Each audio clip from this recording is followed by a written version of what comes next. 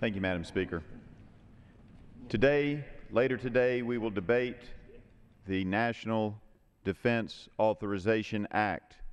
Just yesterday evening, Section 1021 of last year's bill was given an injunction by U.S. District Judge Catherine Forrest when she stated, in the face of what could be indeterminate military detention, due process requires more. As we debate this bill, we will have an opportunity to act on several amendments which will make due process a key part of this bill and eliminate the concerns that the judge had when granting that preliminary injunction.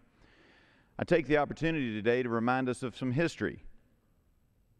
Dateline, Paris, December 20, 1787. In a letter to James Madison, Thomas Jefferson wrote, in regard to the Constitution of the United States that was being proposed, "I will tell you now what I do not like.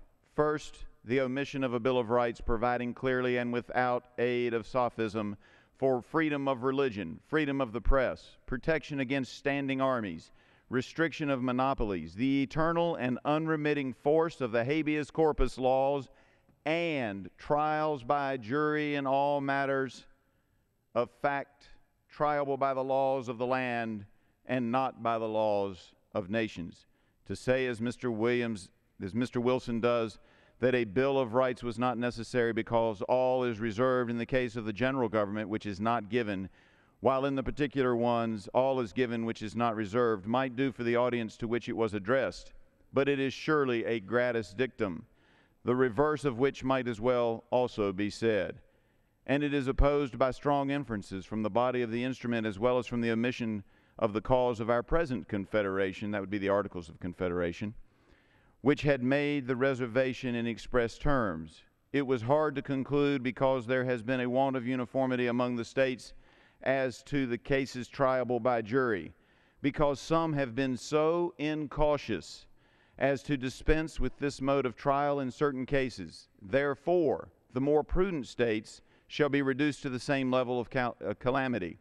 It would have been much more just and wise to have concluded the other way, that as most of the states had preserved with jealousy this sacred palladium of liberty, those who have wandered should be brought back to it, and to have established general right rather than general wrong.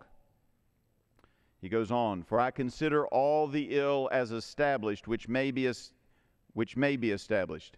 I have a right to nothing which another has a right to take away." And he goes on, "Let me add that a Bill of Rights is what the people are entitled to against every government on earth, general or particular, and what no just government should refuse or rest on inference." There are those in regard to the debate on the NDAA, and particularly Section 1021 of last year's bill and the similar language this year, that it is inferred that those rights are not given away. Jefferson was not willing to allow us to rest on the rights of inference, nor should we in this Congress also not be willing to rest on the rights of inference. And when particularly you have language such as this coming out of the court yesterday evening, this court finds the plaintiffs who are, as discussed below, have reasonable fear of future government action sufficient to confer standing. Ladies and gentlemen, many of you cannot see it, but behind me here in the desk, the word liberty stands. It is written in. It was not left to inference. It's right here for us to look at every day. And ladies and gentlemen, as long as I serve in Congress, I will stand up for liberty and make sure that no citizen of the United States has their due process removed. I will support the Amash Amendment, the Smith Amendment, and the Goodlatte Amendment. Thank you very much. I hope you do the same.